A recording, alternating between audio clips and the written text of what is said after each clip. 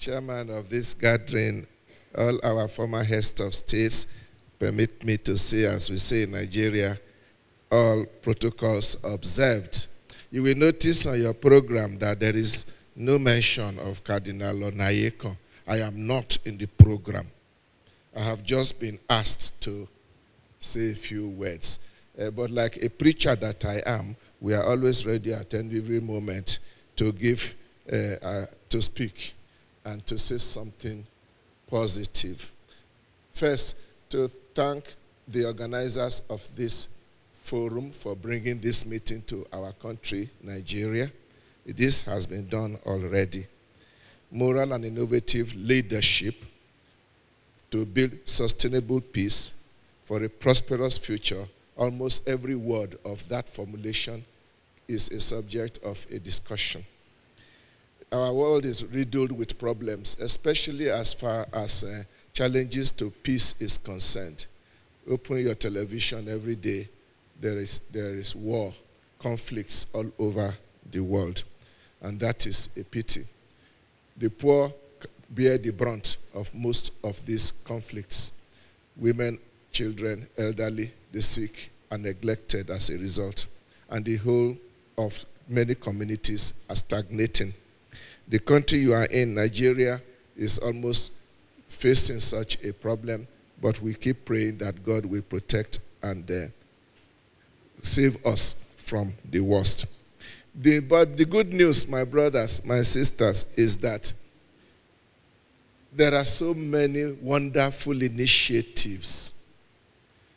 A whole lot of people who are not satisfied with just sitting down and watching the world destroy itself. We have seen it in Nigeria. So many initiatives from NGOs, from private individuals, from religious groups, even government too. And I think this is the spirit of God moving the whole community to rise up and do something. Not only on our own national level, we are seeing it also on the world level. There are many organizations and associations, not only the Global Peace Foundation, but other organizations that are interested in what we are saying now, interested in building peace in a renovative way with new ideas, different from all we have been trying so far that has been getting us nowhere.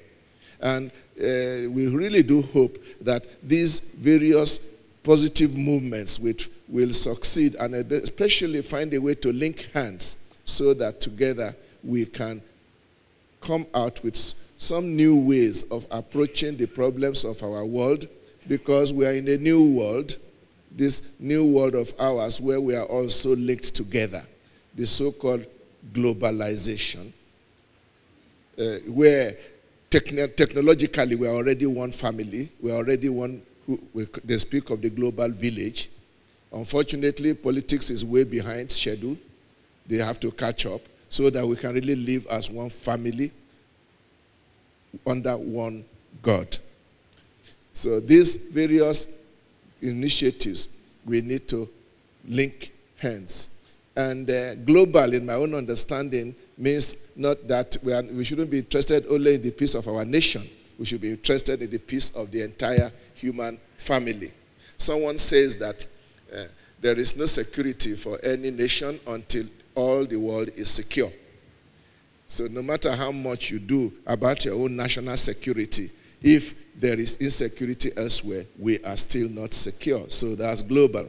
But I would rather want to stress the global dimension in the sense that the representative of the Sultan has just mentioned, that there are actions to be taken by different people with different competencies, and all these must link hands together, namely politics, the public sector, the economic powers, the industrial powers, banking and finance, politicians, and so on. And we must not forget the religious.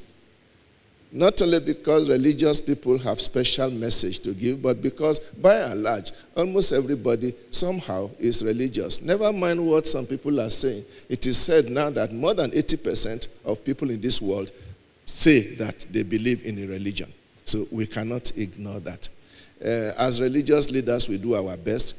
But this kind of meeting is a great encouragement for us because it gives us opportunity to meet great politicians, to meet big business people, to meet great thinkers, even including the media. By the time we join hands together globally, then we will be able to make a global impact. We thank you for inviting me and giving me time to talk out of schedule. And we pray that God will give success to the work of our hands. Thank you once again.